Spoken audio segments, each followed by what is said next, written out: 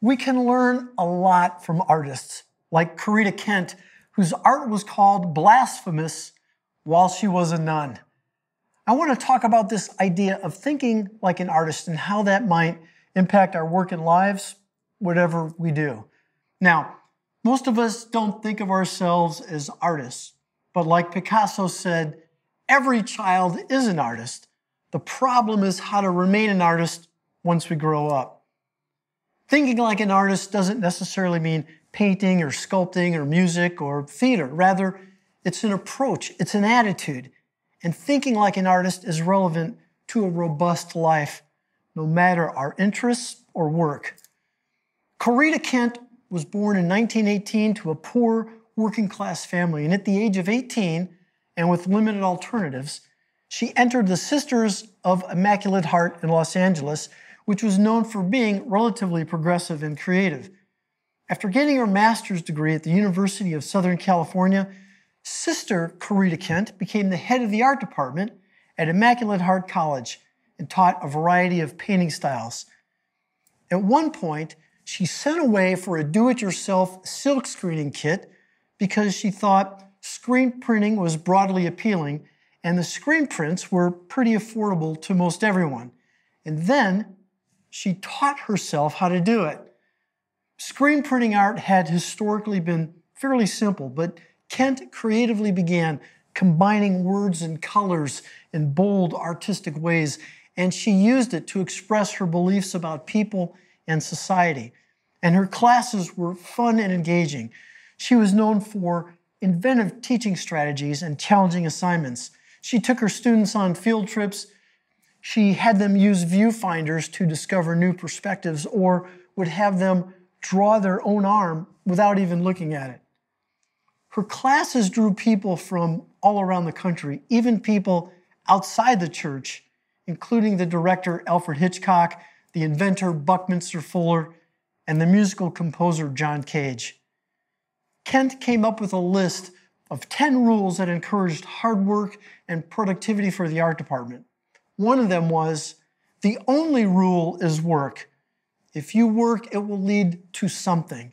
It's the people who do all the work all the time who eventually catch on to things. Kent's art promoted love and tolerance, and perhaps because she was a woman and a nun, she never really got the attention she deserved. And despite the fact that her work was beautiful and contained nothing but positive messages, there was a time when the school was called liberal and communist, and Kent's work was labeled blasphemous. As a result, Sister Corita Kent returned to secular life in 1968. Corita Kent said, "Not all of us are painters, but we are all artists. Each time we fit things together, we are creating, whether it's to make a loaf of bread, a child, or a day." So, how can we think more like an artist, and what's to be gained by doing so?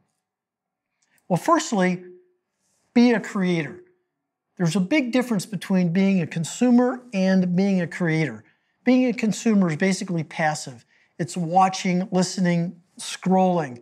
For the most part, you just let the entertainment wash over you. There's little work and no judgment or risk. Being a consumer is easy, and most everyone is encouraging you to be a consumer. Certainly the people in businesses selling what you're consuming.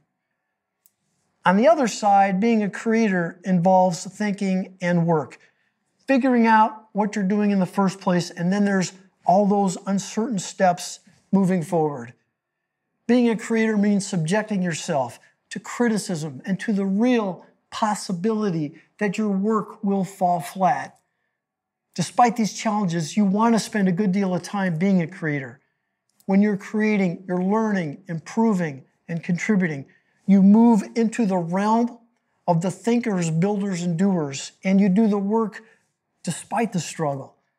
You'll connect with what's uniquely you and understand what Emerson meant by envy is ignorance, imitation is suicide, which is why another one of Corita Kent's rules was nothing is a mistake. There's no win and no fail. There is only make. you'll see differently. Creating art has a way of forcing you to look closely, and by doing so, you'll see things that you'd never noticed before. It was only after I mixed a couple shades of green to paint a landscape that I noticed while outside running that there's actually an infinite variety of green hues and gradations in the grasses and leaves. Somehow, I'd never noticed before. And skin is not black or white, but mixed hues of blues, reds, and yellows.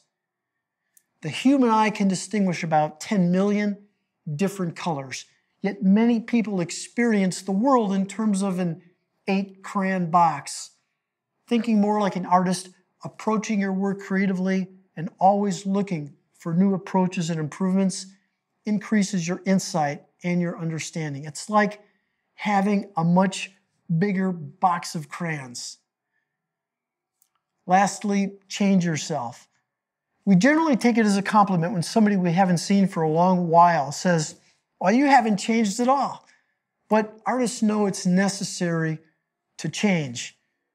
Maybe the biggest benefit of thinking like an artist is the way in which you'll change.